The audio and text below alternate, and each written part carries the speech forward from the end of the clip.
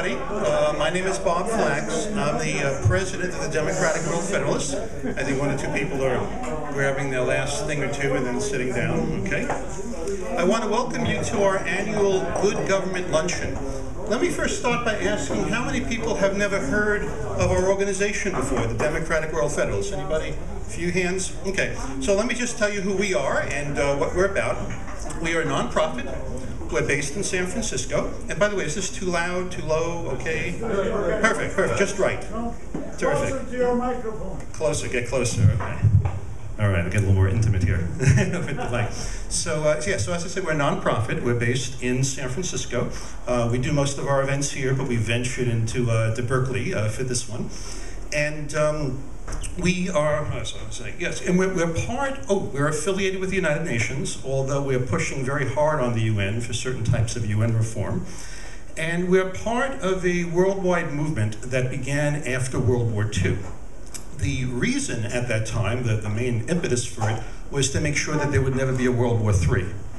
And the idea behind that, and there were a number of people, many of which that you've probably heard of their names who were involved, Albert Einstein, Winston Churchill, Eleanor Roosevelt, and many other names that you've heard, and probably a few you haven't, that the idea back then after World War II is if they could create a democratically elected global parliament with a constitution, a Bill of Rights, a full judicial system, just like you would have in a country, then if you had two nations in conflict, like if Germany and France had a dispute, instead of going to war, they can go to court. You can sue. Instead of taking the conflict to the battlefield, you can have ways to non-violently resolve things. Another way to think about that, it's just like in this country. Very frequently, California has water rights disputes with Arizona. We share a couple of 100 miles of the Colorado River. But you've never heard of a time when we've mobilized our National Guard to attack Arizona, and to take over the river. We just don't do that. Why? Because we have a federal government. We have systems and structures above us that we can bring these disputes to so they can be handled nonviolently. So the idea behind this movement, which started after World War II, was why not do that at a global level? So fast forwarding a couple of decades, the world is different than it was back then. And people who've been involved in this movement realized that rather than just focus on war, if you had this democratically elected global parliament, we could handle some of the other big problems we're facing. Things like climate change, environmental disasters, economic calamities, social injustice, things of that sort. And we could do it in a way more powerfully and more effectively than the current structures of treaties and various international groups that we don't know about. They're unelected, they're unaccountable, but they're kind of running the show. So our hope is to create a democratic elected global structure where we, the people, are back in charge. That's kind of in a nutshell. For more information about that, the board will be sticking around after and be happy to answer your questions. We also have a few books for sale as well as brochures that you can pick up on the information table. What else did I want to add on that? Yes, so what we're doing is involved in public education primarily, and other groups that we work with are involved with lobbying Congress, pushing on UN reform, things of that sort. If you're interested, as I said, you can speak to us afterward, and the packets that you have in front of you has our email address, so you can check our website as well as send us any questions you might have. And if you want to personally get involved, again, you can speak with us after. There are a number of ways to do that. Obviously, like all nonprofits, we accept donations, but we also welcome volunteers, and we also welcome people. We have a few spots on our board of directors. We're particularly interested in if people have expertise in things like social media, video production, bookkeeping, and event production like this. We're particularly looking for people to help us in those areas. So again, if it's something that interests you, feel free to talk to me or any one of us at the break when we're done with the speech. So I'd like to, before we get to our guest speaker today, I'd like to bring up Jerry Tetalman. Jerry is our development director. He is also co-author of one of the books out there, One World Democracy, along with Byron Belitsos, who will in a moment introduce our speaker. And I don't know if I didn't clear this with Jerry if I can talk about this, but I don't think I'll embarrass him too much. That Jerry ran for Congress in Southern California against Darrell Issa. I think some of you may have heard that name. Jerry got, I think, 41% of the vote, 42% somewhere in there. So he was close. But the reason we love him in addition to that is, again, he is co-author of probably one of the better introductory books that we have on the concept of a global parliament or world federation. It goes by a number of names. So on that note, I'd like to bring up Jerry. He'll say a few more words about us, and then we'll get to our speaker. Jerry.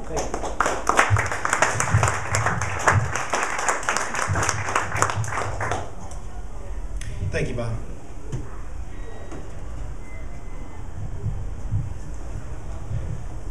Why this organization? You know, why?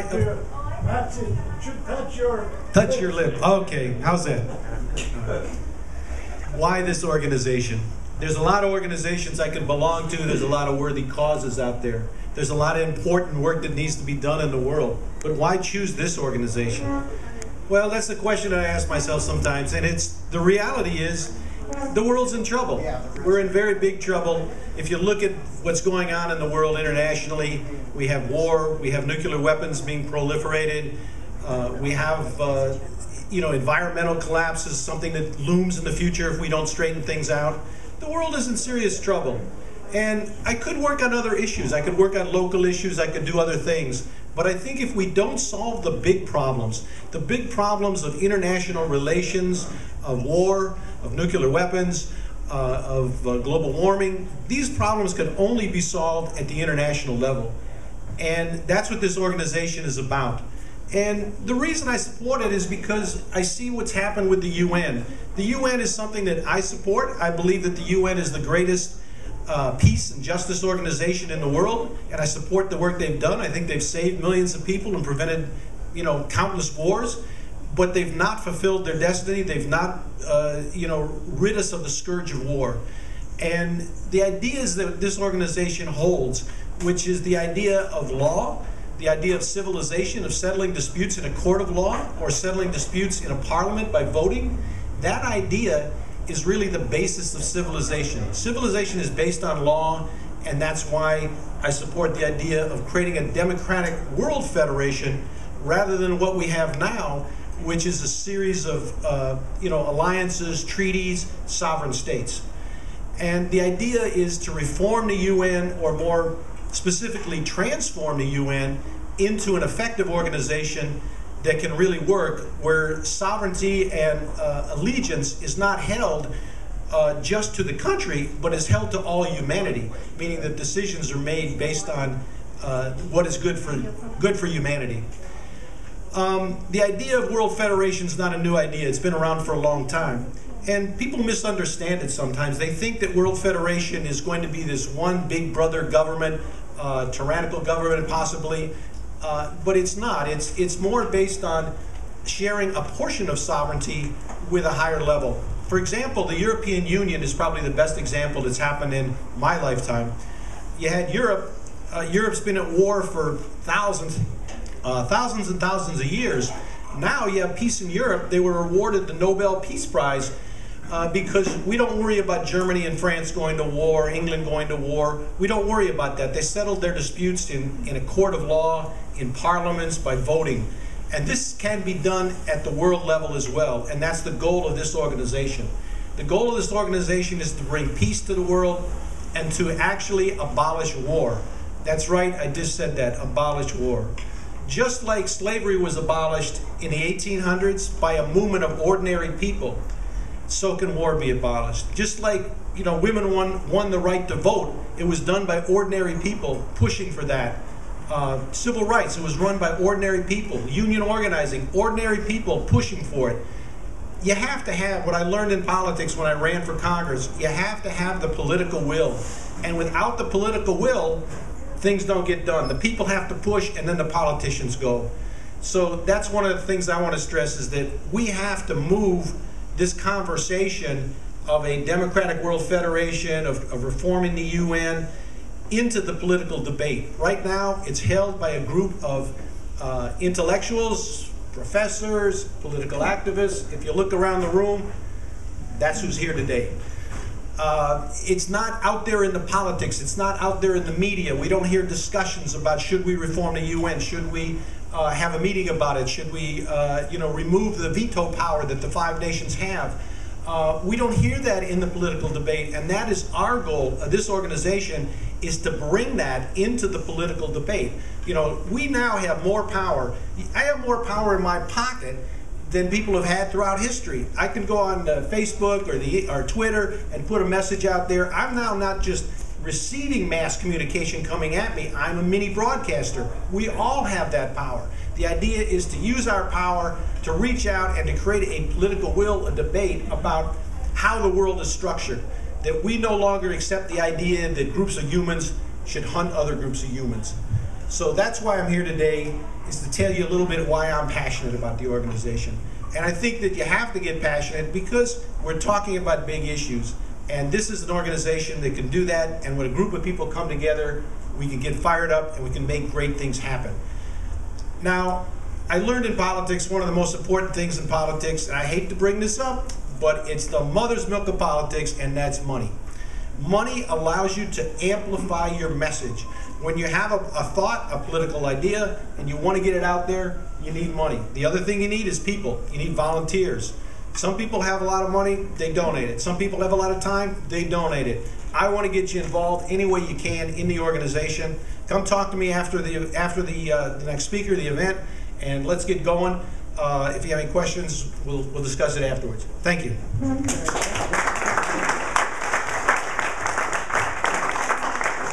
Thank you, Jim. And to introduce our guest speaker, I'd like to bring up Byron Belitsos. As I said, Byron is the co-author of that book over there along with Jerry. Byron is also a publisher and the creator of Origin Press, correct? Okay. So, and on our board of directors. So, Byron?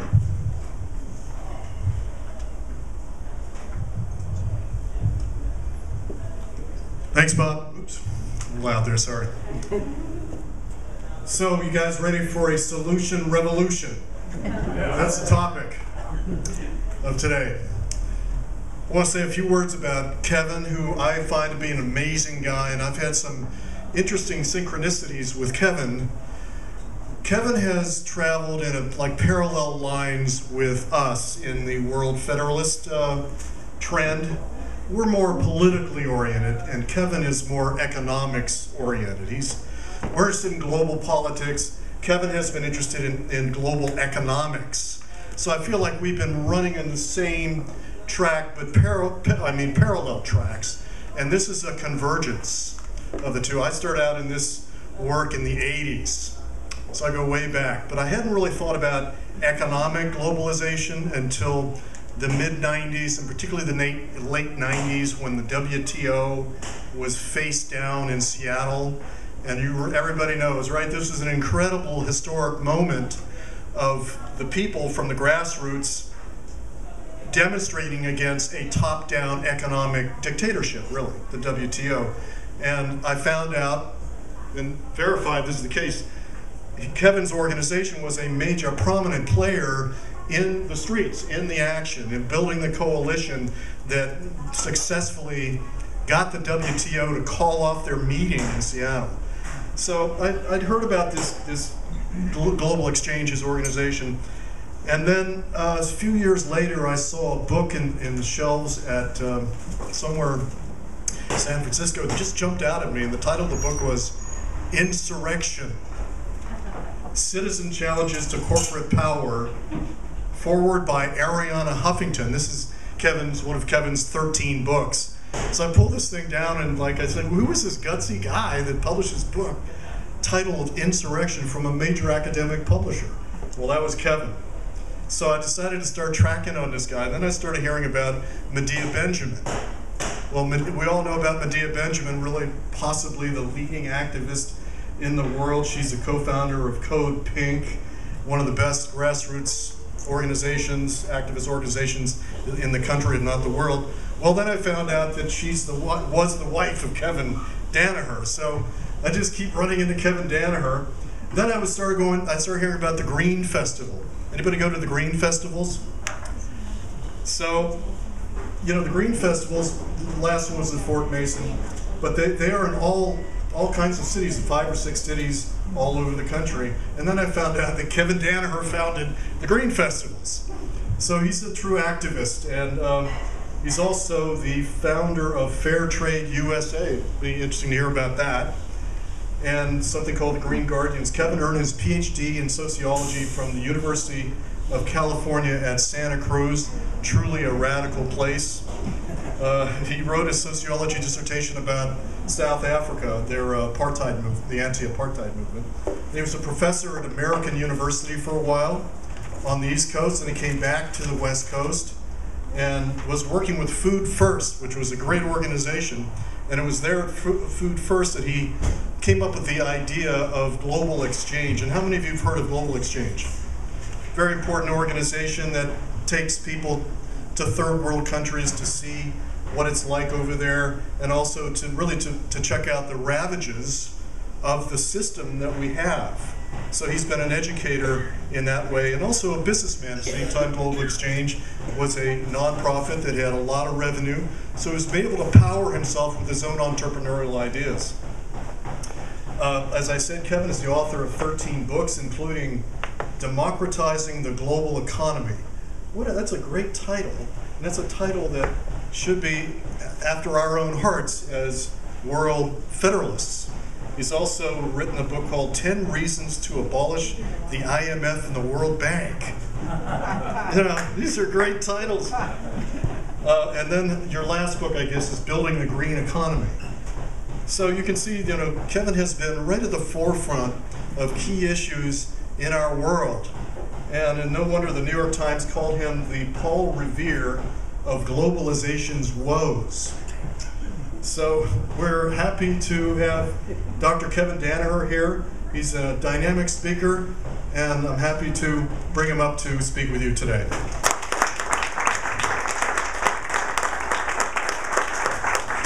Thank you very much, folks. I really appreciate it. It's a pleasure to be here. I want to start with an ad. This is for a great event that's coming up for a video. It's called The Power of Community, How Cuba Survived Peak Oil. There's some flyers around for it. Saturday, April 11th, 2 p.m. at the Diamond Branch Library, Du Monde, if you're French, 3565 Fruitvale Avenue. This is a great film about when the Soviet Union collapsed. Cuba was confronted with a big drop in their oil and a whole bunch of other things. They went to bicycles. They went to organic agriculture as a nation. They just transformed everything, and you got to see, because I've been going there regularly since 1979, and we got to see the transformation of the society into an energy efficient society. In 2006, it was their year of energy, and what they did was they did a national calculation, and they figured out that if they offered everybody free refrigerators, TVs, fans, air conditioners, mixers, teapots, whatever, all electrical appliances, that if they replaced them with new energy efficient appliances, the nation as a whole would save enough money to cover the cost of all those new appliances. So a command economy sometimes is really a good thing. You can do that on a national level. We could do it here if we had our act together, but we don't. So just a word about Global Exchange. I've got a stack of Global Exchange newsletters over there, a bunch of my books, if anybody's interested. I apologize, I gotta start with a couple negative things, but most of my talk is positive. Many of these things you know. Biological systems are collapsing all over the planet. Mother Nature is giving us these dope slaps, right? Species destruction. The #1 cause of species destruction is habitat destruction. You destroy a forest, the animals have to leave. The #2 source of species destruction is international trade, because the invasive species, kudzu vines, zebra mussels, Africanized bees, they ride on the trade, and they kind of say, free trade, yeah, it's not free. Deforestation. We've cut down over 95% of our original growth forests in this country, so when we tell the Brazilians, don't cut down the Amazon forest, they say, oh, like you didn't? Topsoil is eroding. The U.S. loses 24 billion tons of topsoil a year. That's 3.4 tons per person. Yeah, we're #1. Yeah, we're #1. Landfills are filling up with waste, and I put waste in quotes because waste is a concept. It's a human creation. Nature doesn't do waste, right? In nature, everything is somebody else's lunch. It's 100% recycling. Even at the green festivals, we hit 98, 99% resource recovery because of the way we do our recycling and composting, and every bin is staffed with volunteers to say, no, that goes in this bin, not in that bin. But even we can't get to 100%. San Francisco is #1 in the world. We're at 80% resource recovery. But that last 20% is going to get a lot harder, right? So we got to eliminate waste. Peak water, we here in California know about peak water. We just had a non-rainy season, 2 days of rain. Ocean acidification, the oceans absorb carbon dioxide out of the atmosphere. The problem isn't carbon. Carbon in the soil is great. Carbon in the air and in the water is bad. So it's about where we put our carbon. And you can see the bleaching of these coral reefs. The coral reefs are like the soil of the ocean. It's where all the microbiomes happen that feed the bigger animals. Record-breaking wildfires, particularly in the western states. Air quality is declining. The data is there and it's mounting. Black snow, what? This is Greenland. This is soot from forest fires and coal-fired plants. And there's a guy, a really cool guy, who did a thing called the Dark Snow Project. It's darksnow.org, where he calculates the additional energy absorbed by that ice because of the black coating. And it's equal, just in recent years, it's equal to the electricity consumption of the United States over 2 years. That's how much additional solar energy is being captured by that ice, which of course accelerates the melting of the ice. And that leads to glaciers and polar ice caps melting. This thing here is what's called a moulin. This is where the water drills down through the ice. When it gets down to the interface between the ice and the rock, it lubricates the slipping of the ice toward the ocean. The West Antarctic ice sheet is melting. That alone will put Miami and the Florida Keys underwater. So don't buy coastal real estate. It's not a good investment. Buy high ground. Ocean levels, when all the ice on the planet melts, ocean levels will rise over 200 feet. This right here will be underwater. I live uphill in Noe Valley in San Francisco. I'm at 144 feet. So good luck to my great-great-grandchildren. This is Manhattan after all the ice melts. Yeah, some of the tall buildings. So the issue will be affordable housing, not affordable housing, but affordable. Can you get your boat to the door? So the question is, what kind of ancestors are we going to be? When I raise this issue of ocean levels rising 200 feet, adults always go, oh, but that's off in the future. Oh, like if you're dead, it doesn't matter, huh? So you don't care about your great-grandchildren? We're saying, oh, screw them, right? We don't, it's really unconscionable. Fossil fuel industry is the enemy. That's the enemy. It's coal and petroleum in particular, right?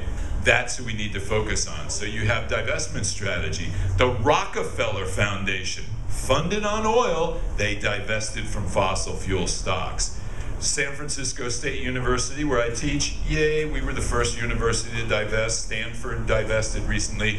There's a big divestment movement on the campuses. They call me up and say, hey, you were involved in that apartheid divestment stuff. Could you tell us how you... And I said, you go to the administration as an ally, not as an enemy. And you tell them, look, these stocks are going to go down because we activists are going to drive down those stocks. So you should sell your stock in those companies. Self-fulfilling prophecy. People at Global Exchange, we always do shareholder resolutions. We own some stock in some really shitty companies, but it's so we can get into their meetings each year and mess with them and raise these issues. A carbon fee, I call it a fee, not a tax, because people are vaccinated to hate tax. You could tax carbon, because carbon coming into any port in the United States, whether it's coal, gas, or oil, it's all computerized how much there is, and you just put a tax on it, and then you redistribute that toward distributed renewables, right, where each building has its own renewable energy, and you do it, you have to do something to offset low-income people not being able to commute and pay high gas prices.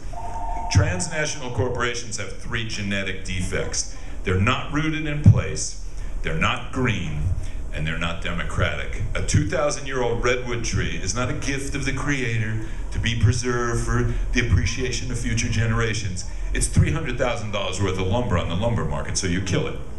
A fish swimming alive has no value. It's when you kill it. and turn it into a marketable commodity. That model will destroy the planet's ability to support us. It's not going to destroy the planet. People do say, destroy the planet. The planet's going to do great, right? I mean, you'd do worse taking ants away from the planet. That would cause collapse. Take us away, stuff will flourish, right? So the answer is the local green economy, locally owned and green, right? Bioregional sustainability is where we're going to end up. Imagine a disaster where 6 billion people die, and there's only 1 billion people left on the planet. Those billion people are going to do bioregional sustainability. They're going to do local green economy. So seeing as we know that already, let's start preparing for it. Green jobs are actually growing. If you look at the data over the past year, green jobs are growing twice as fast as non-green jobs. And let's be clear, if you're an accountant for a solar company like Sungevity, local in Oakland, started by a buddy of mine, that's a green job. If you're a janitor for a wind energy company, that's a green job. You can't ship a building to China and have it be rehabbed and then bring it back, right? So this is locally rooted jobs. James Madison said, history records that the money changers have used every form of abuse, intrigue, deceit, and violent means possible to maintain their control over governments by controlling money and its issuance. The Federal Reserve is not a government agency. It's a private institution controlled by banks. Thomas Jefferson said, I hope we shall crush in its birth the aristocracy of our moneyed corporations who dare already to challenge our government to a trial by strength and bid defiance to the laws of our country. Crush in its birth. I've never used language that violent, right? I'm less violent than Jesus. Jesus knocked the money changers' stuff on the ground, hit them with a knotted rope and said, you're defiling God's house. Okay, they're bankers, they're money changers. Who runs the world? World Bank, IMF, World Trade Organization, Manhattan, Bank of America.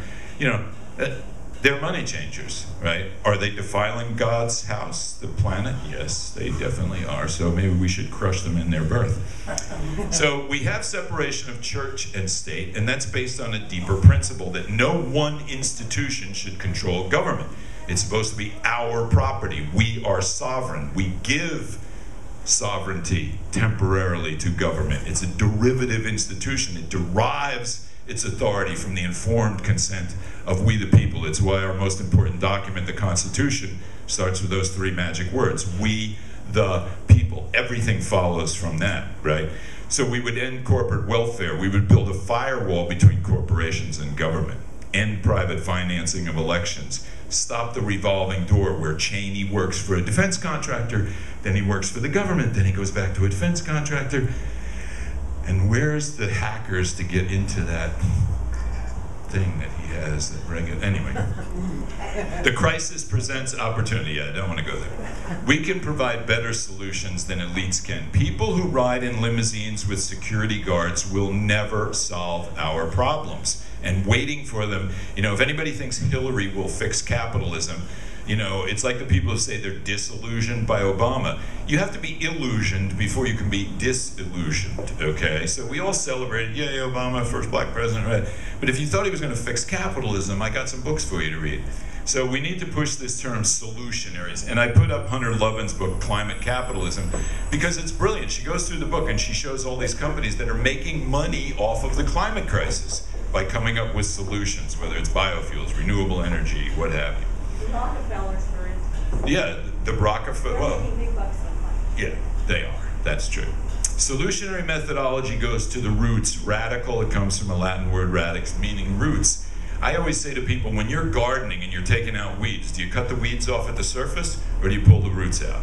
If we don't change the rules of the game, this notion that growth, you hear all the politicians say, oh, we'll grow the economy. Think, that's the ideology of the cancer cell. Grow, grow, grow with no concern about your impact on the biological host. And what does cancer do? It kills the biological host. What is our growth model of capitalism doing? It's killing the biological host known as Mother Earth. So there's two definitions of free enterprise. The freedom of big corporations to go anywhere on the planet and do whatever they want to people and nature, or the freedom of everyone to be enterprising. The freedom of everyone to be enterprising is systematically crushed by the power of big corporations. You see all these empty storefronts, Amazon wiped out the bookstores, and now Amazon is wiping out all the other retailers because they're selling all sorts of stuff now, and you can get it delivered, and it's easy. You just go on your computer or your handheld device and you order it. Yeah, and pretty soon you'll have no retail sector in your town, right? Just like what Walmart did to a lot of towns. So the policies of ABAC. I mean, I follow Berkeley government, and I know why those storefronts are going down. sure, yeah. I would just like to say that the people backing all of this are the same people that are doing it. And the worst part about it is the destruction of nature by geoengineering, and nobody in this group or environmentalists, people who call themselves environmentalists will not say it because they want to enable their agenda of world government, of controlling the human. If you control the human being, there won't be any wars, right? That's the way they think. You just squash the human being. Okay, thanks for that. Afterwards, you can ask some questions. Actually, I know all about geoengineering, and I'd like you to stay and pose your questions. You know what? I'm so upset by geoengineering. Nobody in this country ever mentions it, and we know it's happening. I mentioned it. We see it. So I don't think you're correct. I'm just saying this global government is about controlling people. It's about taking away our local government. I'm involved in the Berkeley city politics. I know what they're doing to us. I know what the ABAG is doing.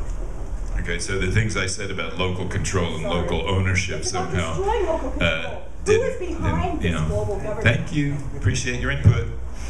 Don't let the door hit you in the ass on the way out. Triple bottom line enterprise unites social justice, environmental restoration, and financial sustainability. And you see more and more companies using this model. There's a whole group of companies called B Corp. And the B Corp is a legal model, and a lot of states have it now, where the social justice, environmental restoration are baked into the charter of the company when it's set up. So if the company ever sells to someone else, that new owner is forced to abide by that corporate charter that includes social justice and environment. So you've got a solutionary movement, the fair trade movement, the green economy movement, the peace movement, the climate change movement, the women's movement. All of these different grassroots movements around the world are coming together. So we've got a global revolution going on, and it's the first ever global revolution. You got things like open source agriculture, this thing, system of rice intensification, 40 countries collaborating in sharing knowledge around better rice production, right? And this is just one little example. There's thousands of examples like this. We need to celebrate the diversity of solutions. I mentioned these two books, Paul Hawken, Blessed Unrest, amazing book, where he documents the millions of organizations, social justice and environmental organizations, that are the grassroots base of this global revolution. Naomi Klein's new book is probably the best book I've read in 10 years. It's called This Changes Everything, Capitalism versus the Climate. And she makes the point through amazing research. It's super well documented. You can't fix the climate crisis under capitalism.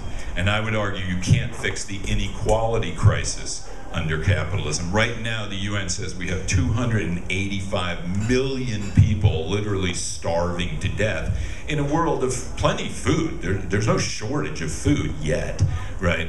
But it's about the way capitalism distributes that food unevenly. So we want to replace patriotism with matriotism.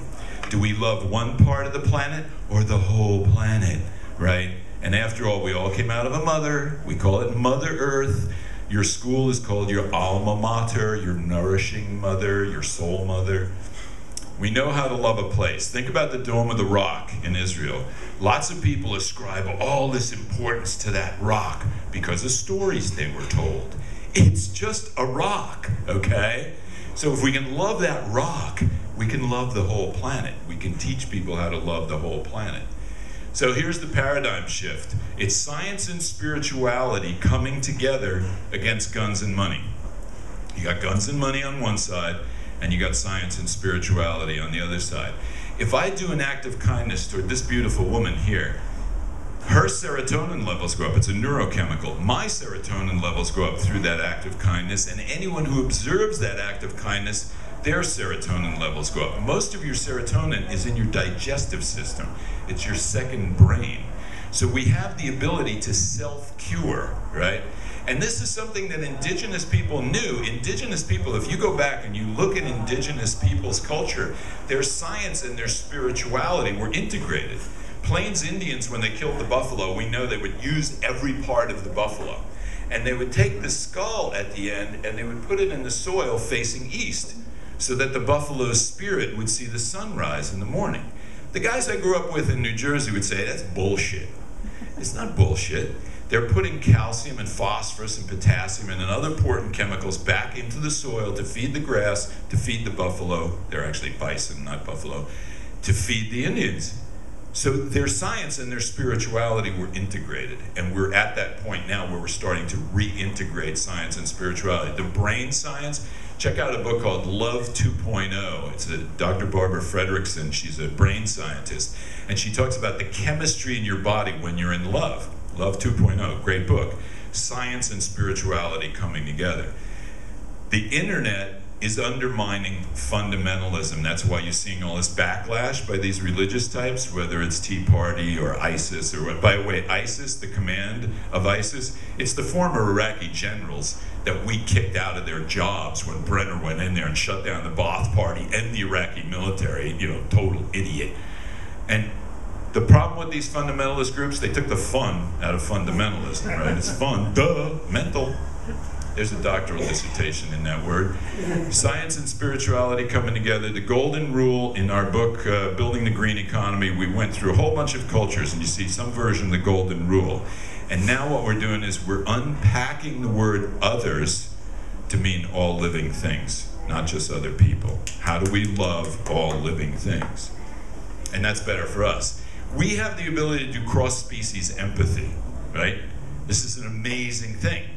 And I use a frog because right now there are hundreds of species of frogs in Central America that are going extinct because of a fungus that used to get killed by the cold at night, and it's not cold enough at night, and that fungus is spreading, and it's wiping out species that we haven't even named yet. Do we have the right as one species on this planet to be wiping out other species that we don't even know their names? We haven't even studied them. Perhaps their skin give off a chemical that can cure cancer. This is happening right in the Amazon. They're finding all these plants and animals that have these amazing, not to mention psilocybin and some other cool things. But cross-species empathy does have its limits. You don't want to take cross-species empathy too far. I wonder, is that how swine flu got started? I don't know. Where's the parent? Actually, I edited the parent out. The parent is right behind going, oh my God. So we're in the early stages of the first ever global revolution. It's a values revolution that is saying instead of having money values rule over the life cycle, we need to have life values rule over the money cycle. If you ask any decently intelligent human being, should we subordinate people and nature to the economy, or should we subordinate the economy to people and nature? Most people are going to get that right, you know, but unfortunately the system right now isn't working that way. So if you ask people which is sacred, life or commerce, they're not going to say commerce. Commerce is something we do. It's like religion, sport, sex. Well, sex is, that's in a separate category by itself, but you get my point, right? Commerce is a thing we do in order to get goods that we need, right? It's not the meaning of life. So you ask yourself, if it's guns and money versus science and spirituality, guns and money are temporal. They dry up and blow away in the wind. They're going to go away. Science and spirituality, facts and moral authority are on our side, right? And life is, this is a Bill McKibben quote. I have it on my window in my house. Life is about belonging, not belongings, right? If you forced people to choose, most people would choose correctly. We have open source innovation, the Occupy movement.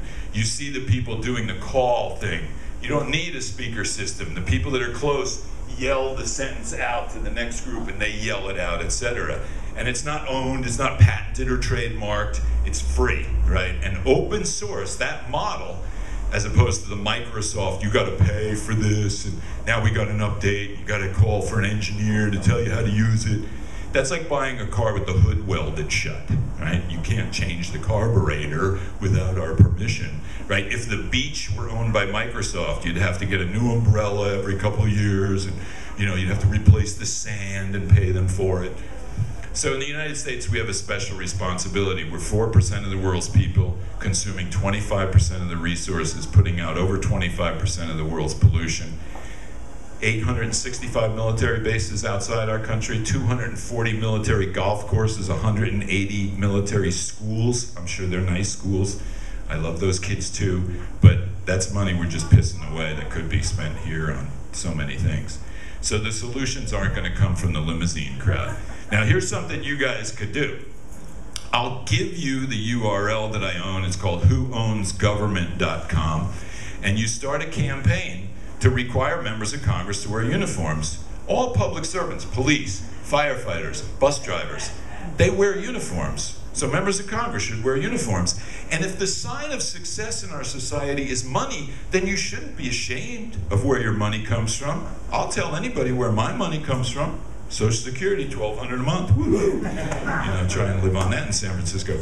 But I think you could have a $1,000 prize for kids to go on the Federal Election Commission website, see what you're a member of Congress, where they get their money, go on the corporate websites, pull the logos over, and imagine when they come home for one of those town hall meetings, if about 5 or 6 life-size cardboard cutouts were being held up outside the event. The media would eat that shit up, okay? It'd be in the front page of the newspaper and it would lead the evening news.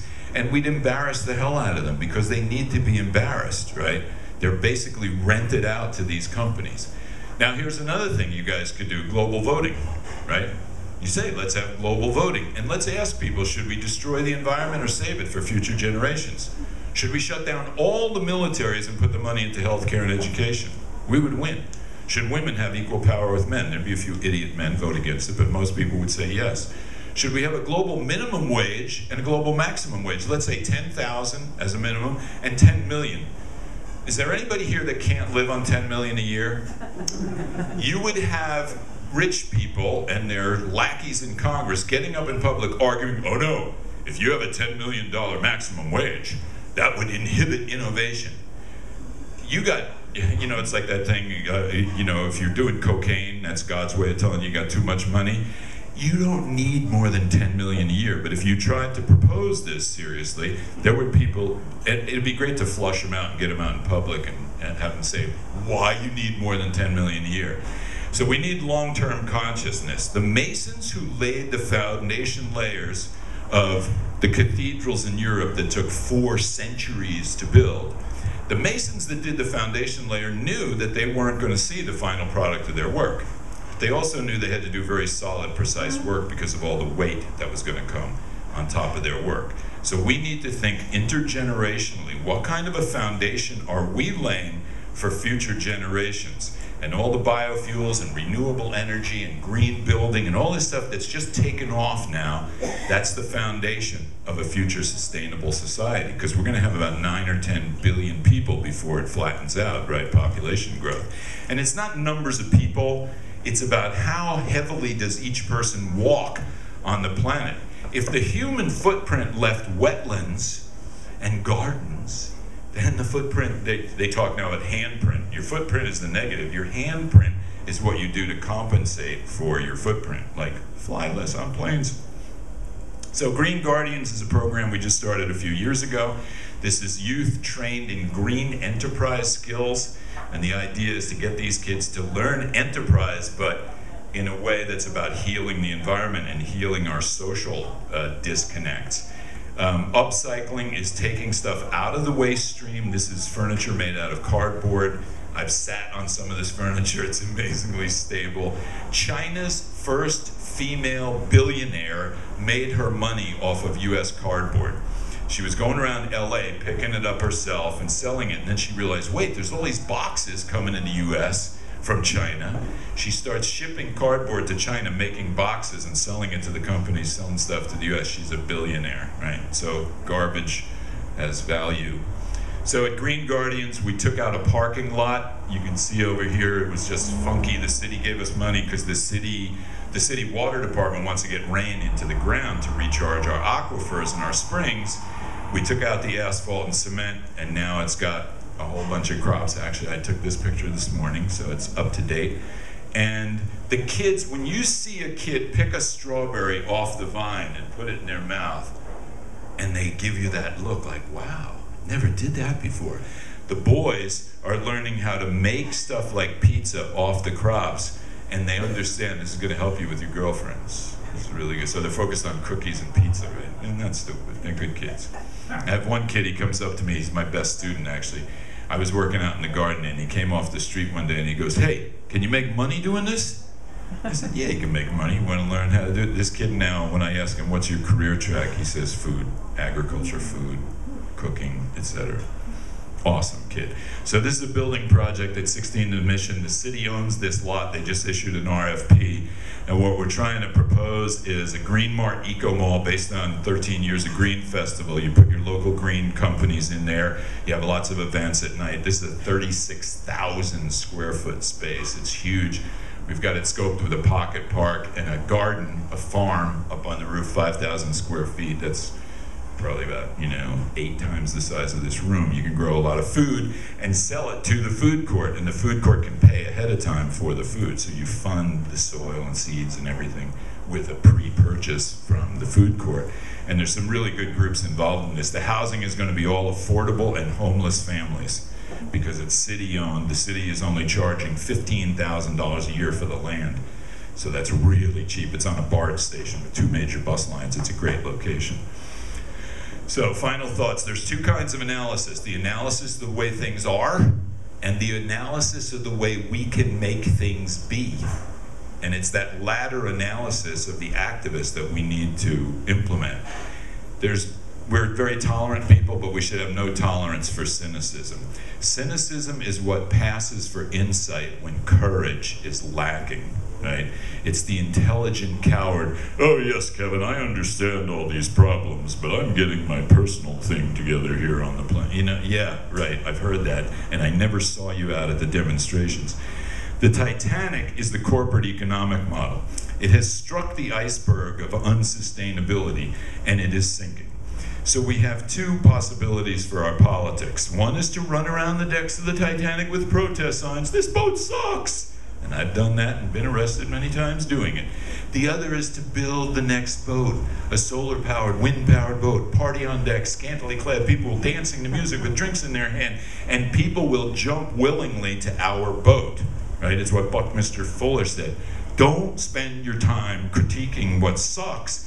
Build a better system. And that's what's going on around the world. That's what we do at the Green Festivals, and that's what I put my energy into. We need to make global revolution fun. This was taken at the Washington, D.C. Green Festival. It's a women's percussion group. And these young women come into that event banging on their drums and just like juice everybody's energy in the whole place. And they go up and down all the aisles, and they're amazing. But if it's not fun, like Emma Goldman said, if I can't dance at your revolution, don't count me in. And I'd leave you with the Prime Directive, which is from William McDonough, who wrote the book that I always recommend to my students. It's called Cradle to Cradle. And it's about how we need to create a closed-loop economy, everything totally reused. And he says, how do we love all the children of all species for all time? If that was the Prime Directive, and all policy came down from that Prime Directive, we would fix all these problems. So thank you very much for your attention. I appreciate it.